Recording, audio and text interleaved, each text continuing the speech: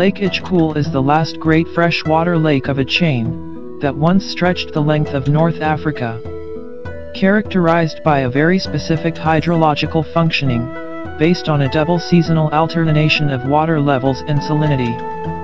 The lake and the surrounding marshes constitute an indispensable stopover for the hundreds of thousands of migratory birds that winter at Ichkeul.